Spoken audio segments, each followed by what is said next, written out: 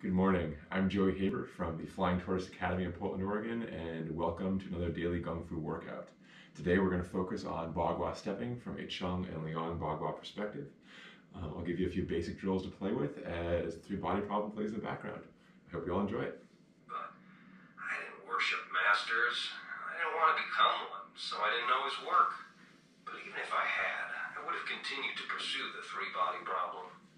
Everyone seems to believe that Poincaré proved that the three-body problem couldn't be solved, but I think they're mistaken. He only proved sensitive dependence on initial conditions, and that the three-body system couldn't be solved by integrals. But sensitivity is not the same as being completely indeterminable. It's just that the solution contains a greater number of different forms. What's needed is a new algorithm. Back then, I thought of one thing. Have you heard of the Monte Carlo method? It's a computer algorithm often used for calculating the area of irregular shapes.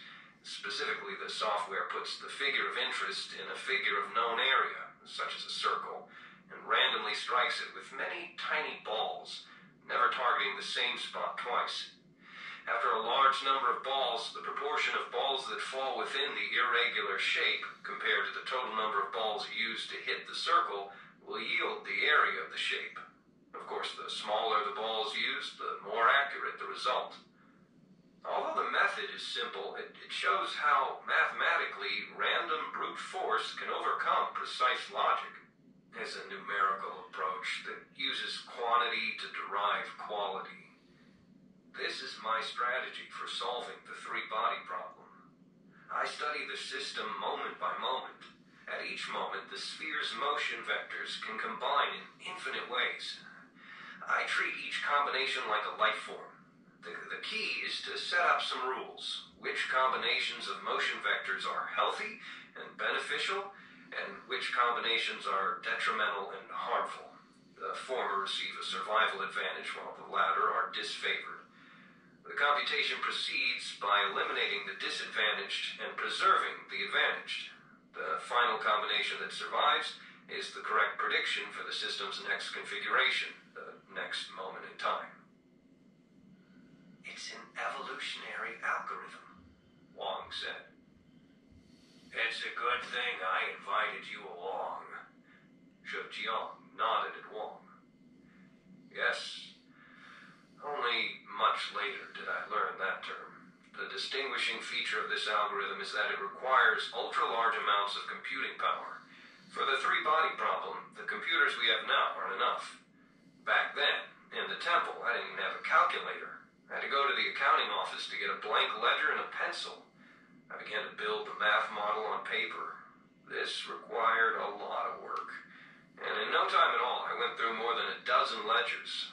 The monks in charge of accounts were angry with me, but because the abbot wished it, they found me more paper and pen.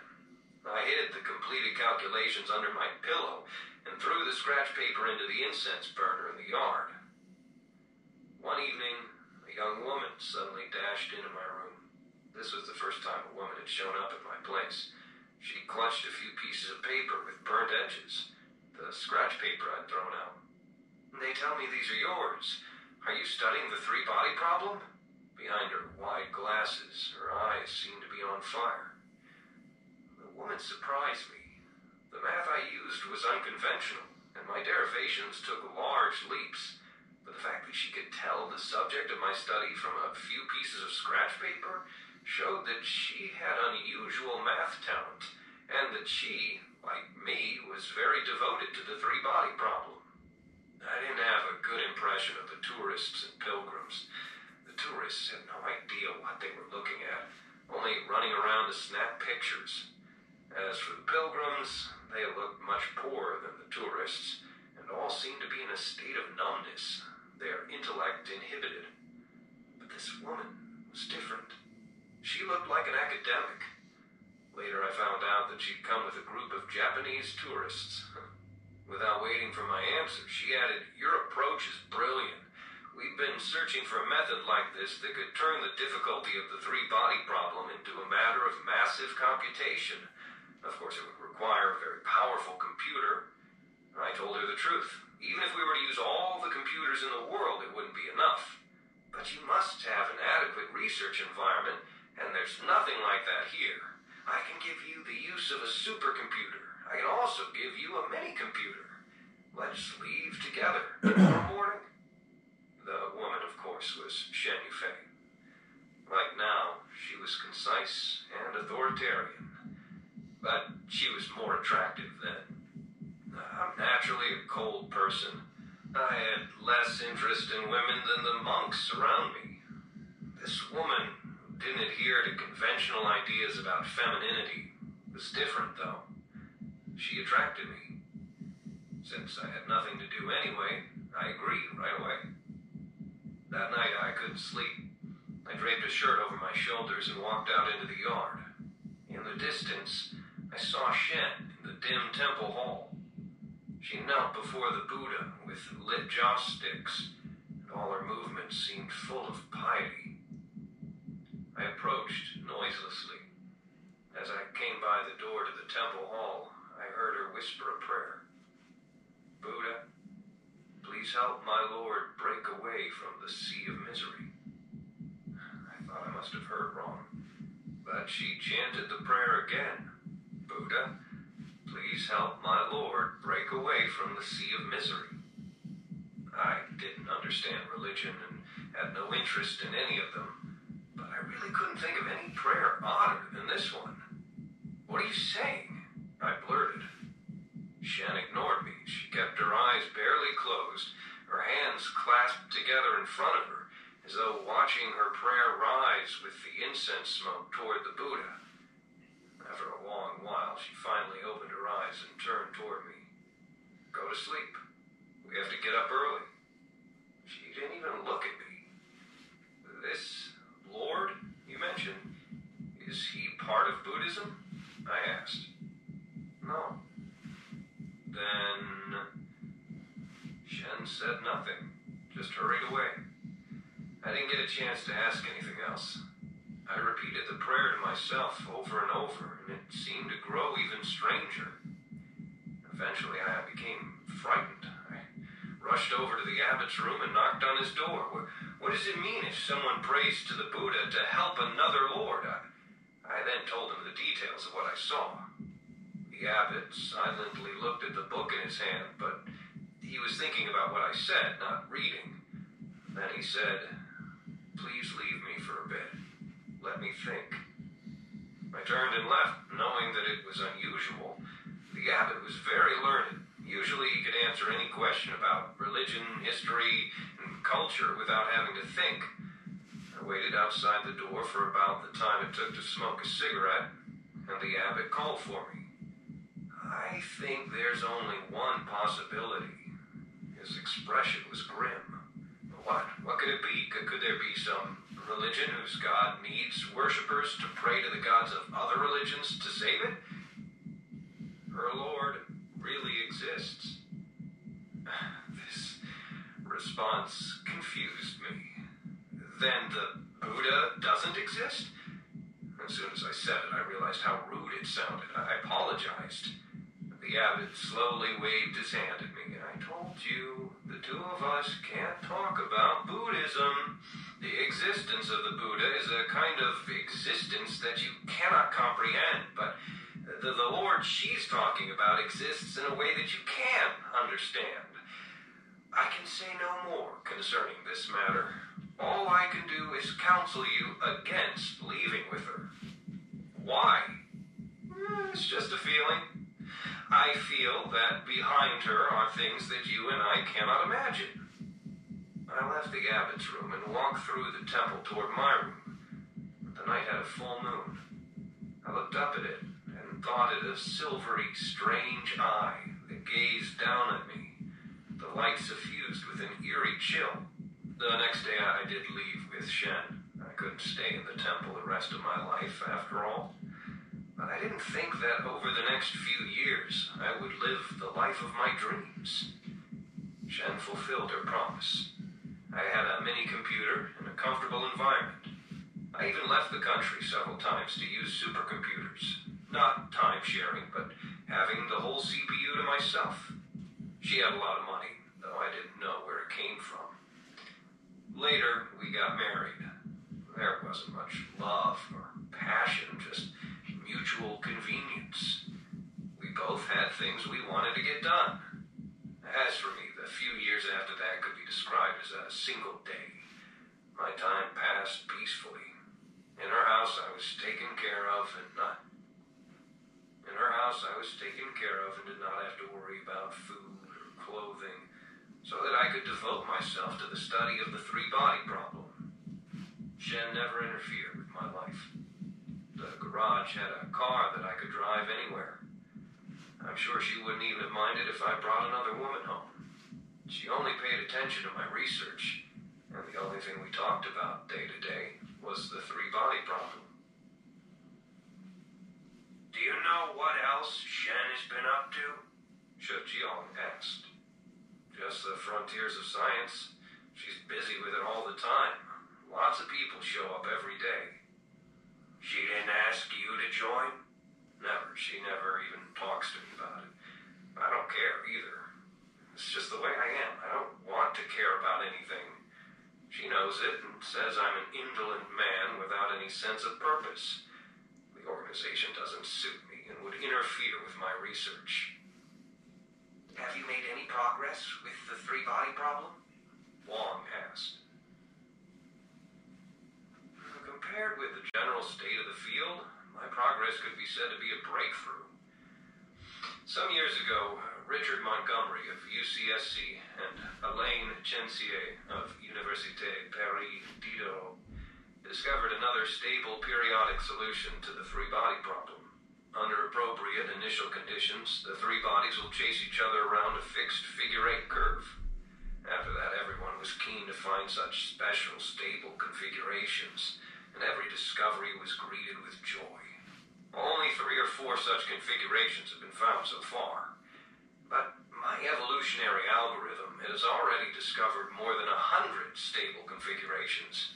Drawings of their orbits would fill a gallery with postmodern art. But that's not my goal. The real solution to the three-body problem is to build a mathematical model so that given any initial configuration with known vectors, the model can predict all subsequent motion of the three-body system. This is also what Shen Yufei craves. But my peaceful life ended yesterday. This is the crime you're reporting? CiXinLiu asked. Yes.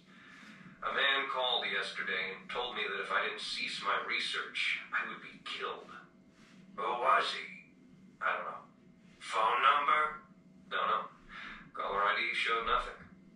Anything related to report? Don't know.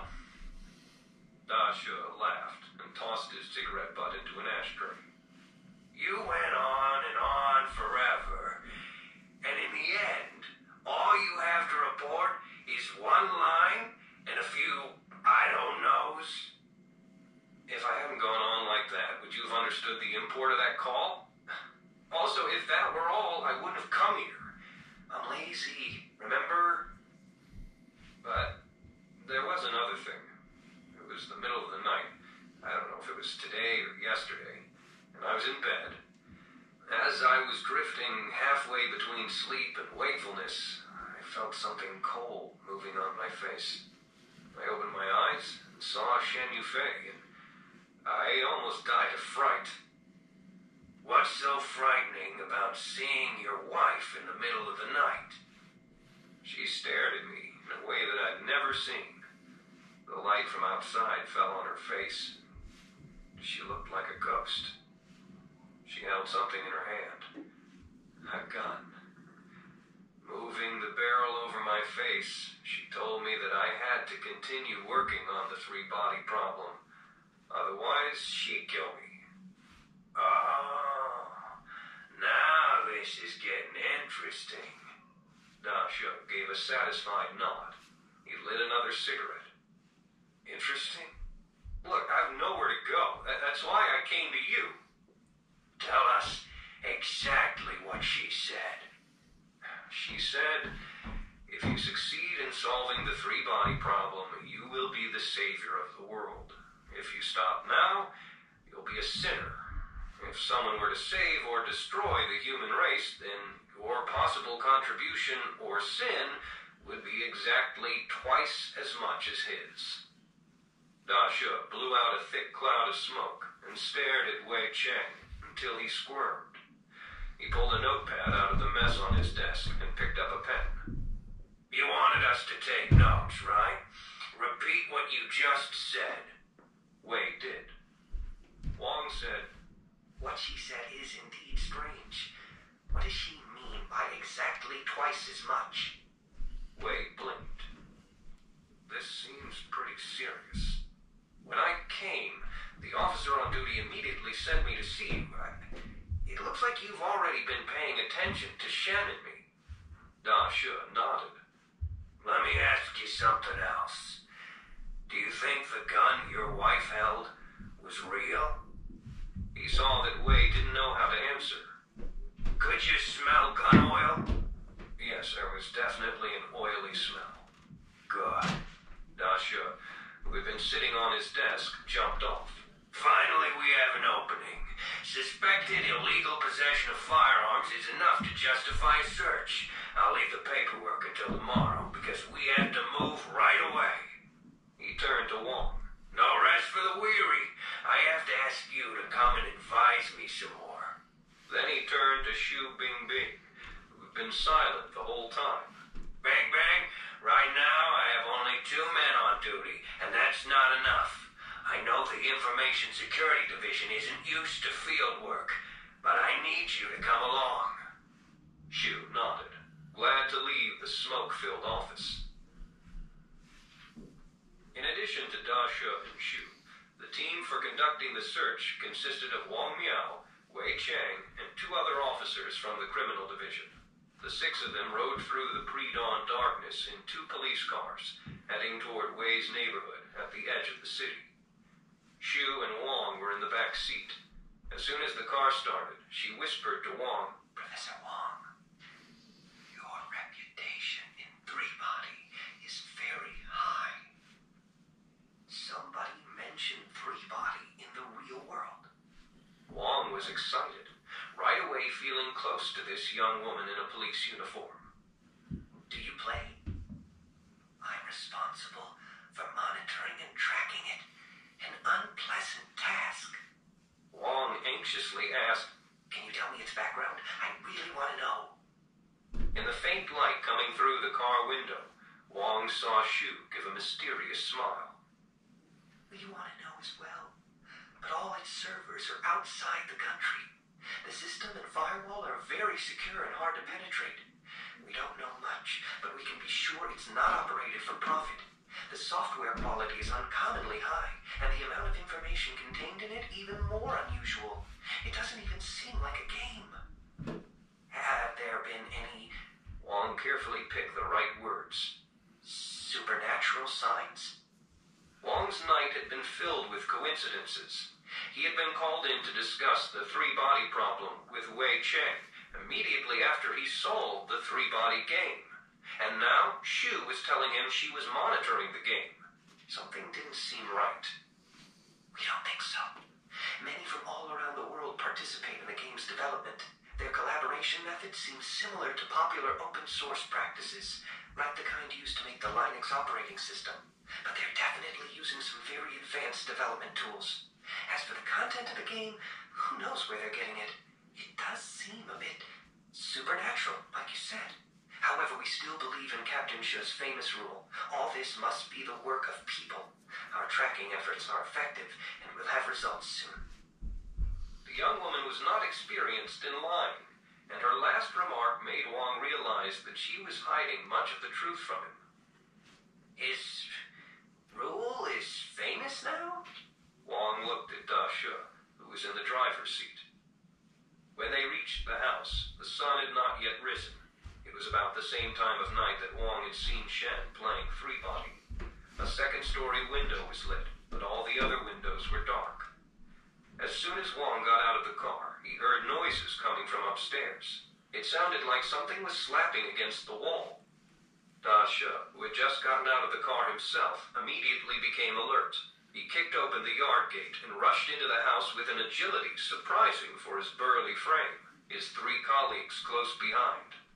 Wang and Wei followed them into the house. They went upstairs and entered the room with a light on, their shoes splashing in a pool of blood. Shen lay in the middle of the room, blood still oozing from 2 bullet wounds in her chest. A 3rd bullet had gone through her left brow, causing her whole face to be covered in red.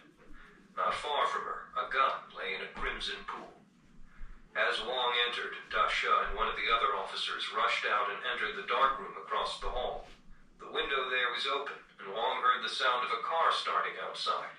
A male police officer began to make a phone call. Xu Bingbing stood a little ways apart, watching anxiously. She, like Wang and the others, had probably never seen a scene like this. A moment later, Da She returned. He put his gun back in its holster and said to the officer holding the phone, "A black Volkswagen Santana with only 1 man. I couldn't get the license plate number. Tell him to block all entrances to the 5th Ring Road. Shit, he might actually get away." Da She looked around and saw the bullet holes in the wall. He glanced at the shell casings scattered on the ground and added, "The man got off 5 shots and 3 hit her. She shot twice, both misses." Then he crouched down to examine the body with the other officer. Xu stood farther away, stealing a glance at Wei Cheng next to her. Da She also looked up at him. On Wei's face was a trace of shock and a trace of sorrow, but only a trace. His usual wooden expression didn't break. He was far calmer than Wang. "You don't seem bothered by this," Da She said to Wei. "They probably came to kill you." Wei gave a ghastly grin. "What can I do? Even now, I still don't know anything about her. I've told her many times to keep life simple. I'm thinking of the abbot's counsel to me that night. But,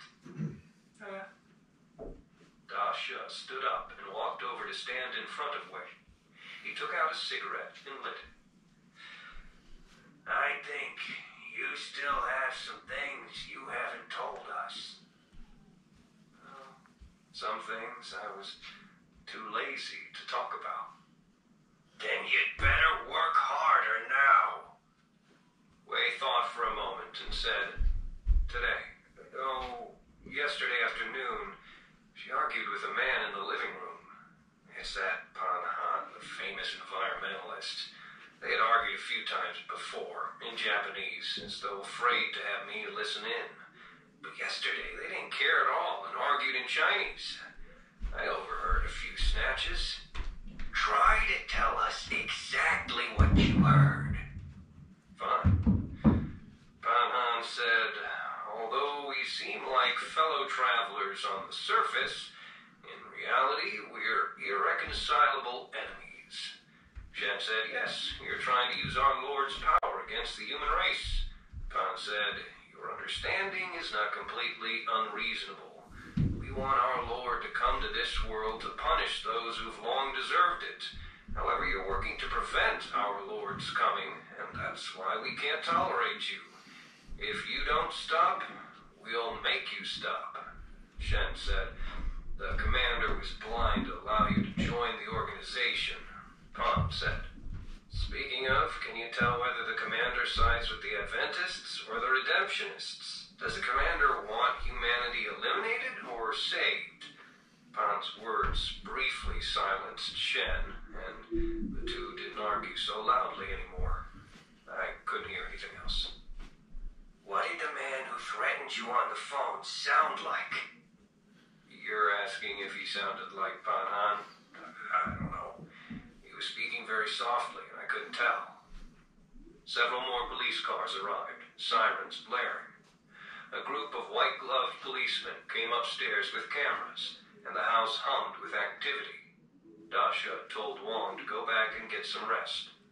Instead, Wang walked into the room with the mini-computer to find Wei.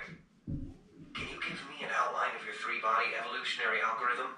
I want to introduce it to some people.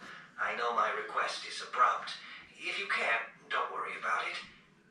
Wei took out a CD and handed it to Wang. "It's all on here. documentation. Do me a favor and publish it under your own name. That would be a big help. No, how could I do that? Wei pointed at the disc in Wang's hand and said, Professor Wang, I noticed you the first time you came here. You're a good man, a man with a sense of responsibility. That's why I'm counseling you to stay away from this. The world is about to change. Everyone should try to live out the rest of their lives in peace. That would be best. Don't worry too much about other matters. It's all useless anyway. You seem to know even more than you let on. I spent every day with her.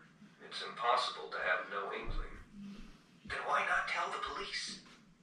Wei smiled contemptuously. The police are worthless. Even if God were here, wouldn't do any good. The entire human race has reached the point where no one is listening to their prayers. Wei was standing next to an east-facing window. Through the glass, beyond the distant cityscape, the sky was brightening with the first light of dawn. For some reason, the light reminded Wang of the strange dawn he saw each time he logged on to Three Body.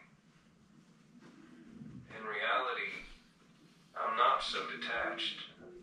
I haven't been able to sleep the last few nights. Every morning when I see the sunrise, it feels like sunset. He turned to Wang, and after a long pause, added, and it's all because God, or the Lord she talked about, can't even protect himself anymore. 17.